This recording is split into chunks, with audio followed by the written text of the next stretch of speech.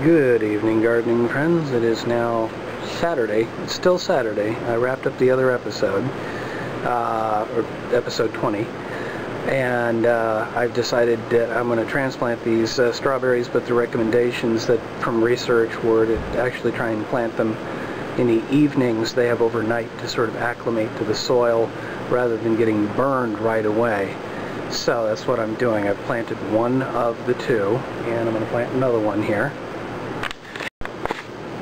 Now, I've gone through a little bit of a thing trying to figure out what I'm going to do in terms of trying to make sure these succeed, so you'll find another episode, a special episode, where I actually go through some experimentation and talk about these strawberry plants. Just to keep it short, though, for this episode, I'm only covering the actual transplant. I did want to show you what the strawberry is looking like. One of the problems I had when I did I actually called it a post-mortem on the one that died, was that I noticed that I couldn't really see any evidence of roots, especially in the peat pot, and I really kind of am suspect of peat pots for certain plants. I think they're good for others, but not for all. But this one, I can clearly see the roots on here. So I'm going to spread them out just a little bit to kind of get them going. I'm hoping that disturbing the roots is not going to be a problem for me. I'm going to try and just sort of spread them out a little bit and drop that puppy in there and fill it back in. And once I get it all filled in, I'm going to go ahead and mulch around it. Now what I did was I took some of the soil that I already had in the box here and I sifted it. You can look in some of my other videos to see how I'm doing that sifting, but it basically just separates the finer particles from some of the bigger ones. This is a sort of well, it's a popular name brand potting soil that I happen to put in here.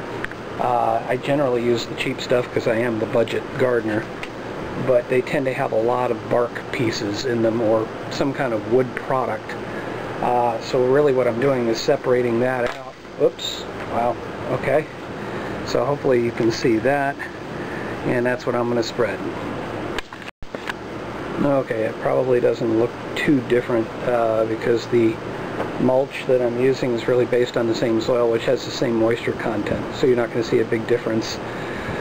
But that is done. I also found that as I was putting the mulch around, I was burying the plants, so I had to actually pull them back out a bit, lift them up a little bit, and get some soil underneath them.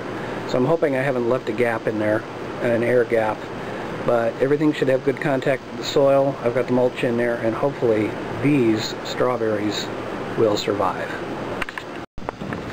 So now that was 2 of my 6-pack.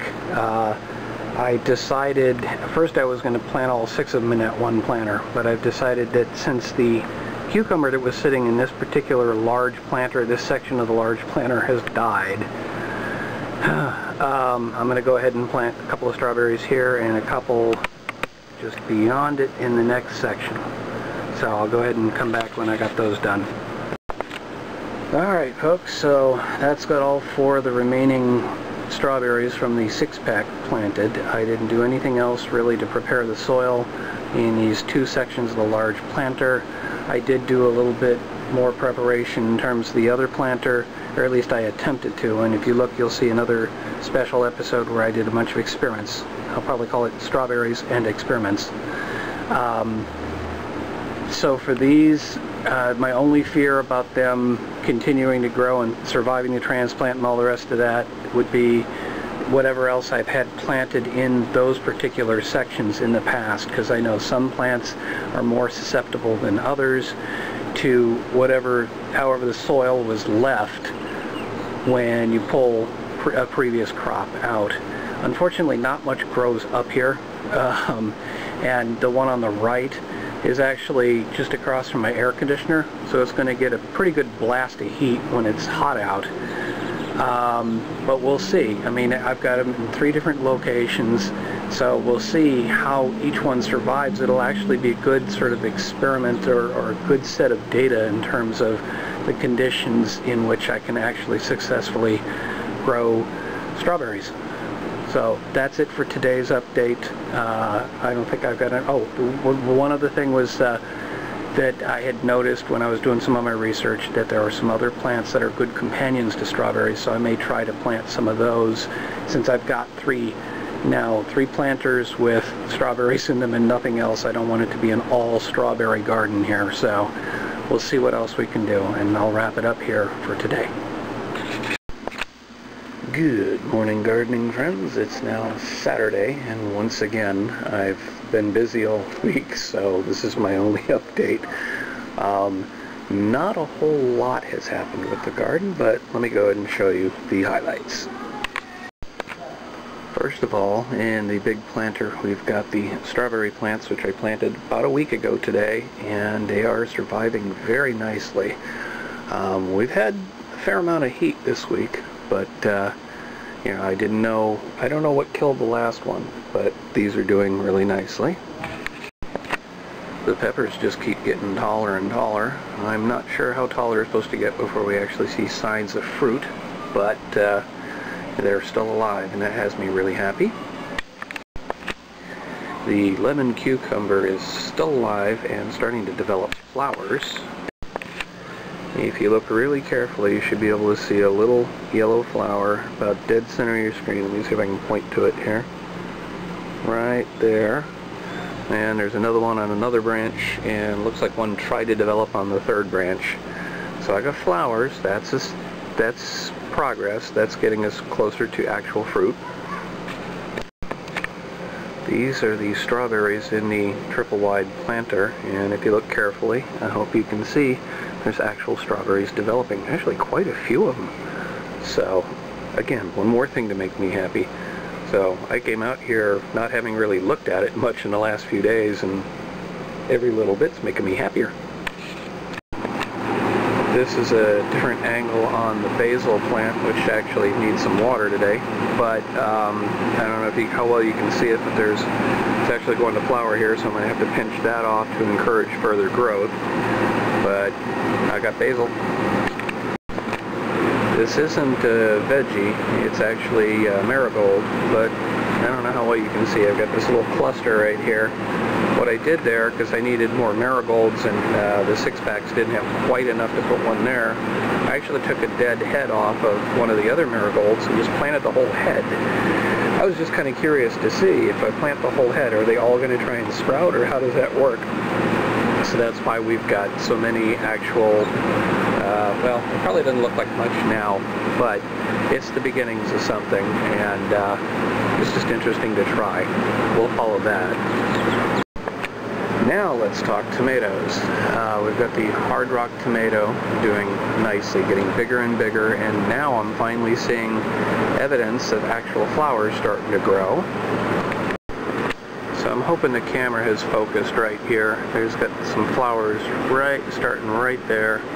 So, I mean, you don't see any yellow yet, but you're actually seeing the beginnings of flowers. So I'm excited to get some Hard Rock tomatoes out of this thing. I've never tasted one, never seen one, so we'll see what that tastes like.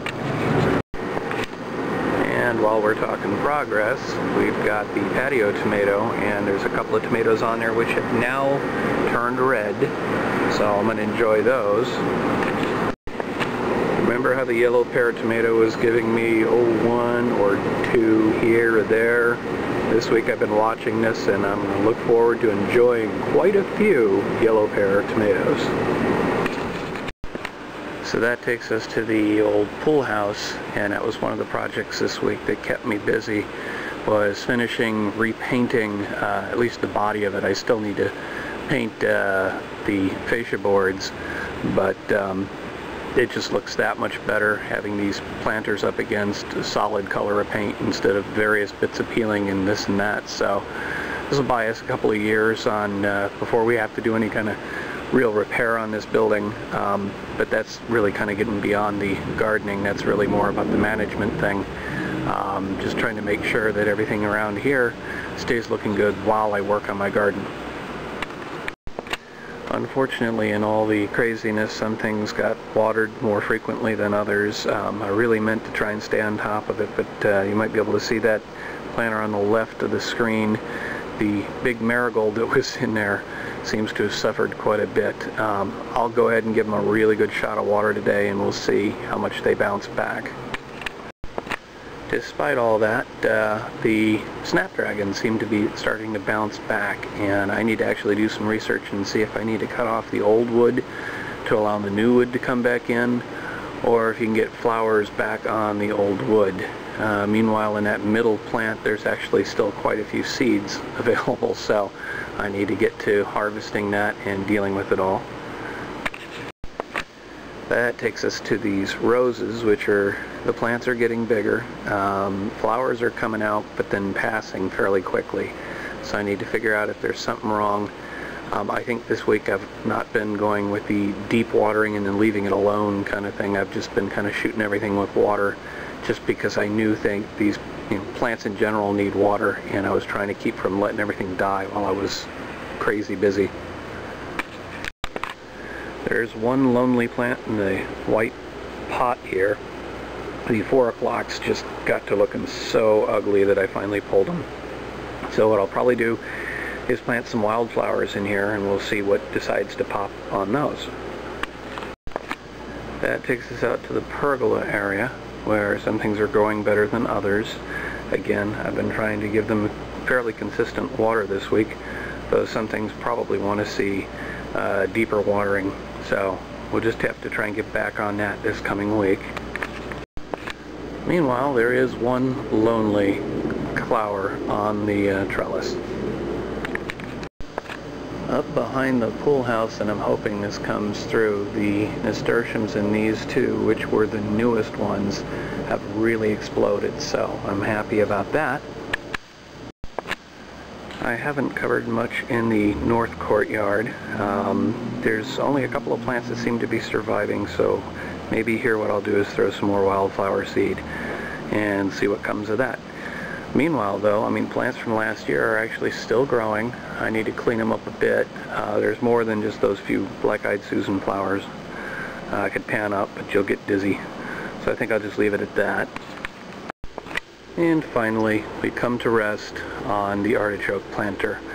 While I had to move a bunch of things around, one thing I realized was that the artichoke plant, the main stalk, which you can see on the right side of the planter in the back there, it was long, but it wasn't going up. So I decided to go ahead and train it on a bamboo pole, and we'll see if that helps the plant. Also, I noticed I had aphids on there, so I went ahead and hit it with some insecticidal soap, and hopefully that'll help. Did a lot of deadheading on those petunias several times this week. In fact, actually, I think I got aphids on those too. But we'll just keep battling, and we'll wrap up the episode here. So this is the Budget Gardener saying, may your thumb be green.